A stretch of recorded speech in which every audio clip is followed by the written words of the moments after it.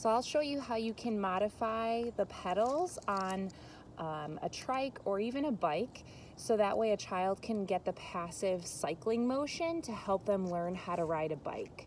So you'll see here, this is the Smart Trike model that I have, that my daughter is currently sitting on.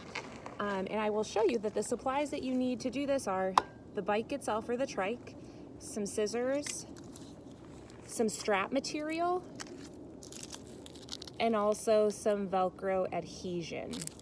So what you'll want to do is you'll want to cut the Velcro adhesion into pieces where essentially, I already have it modified here, where essentially you're going to cover one side of the pedal with that.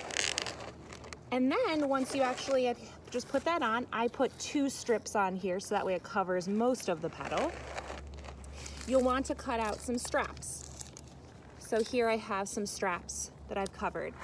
Now, one of the keys to this is that once you put the child's foot on the pedal, if they're wearing Velcro shoes, this is a great way to be able to ensure that the shoe stays on the pedal.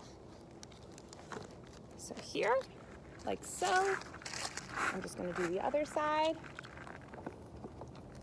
Other side. That's right, other side. And now ready to go.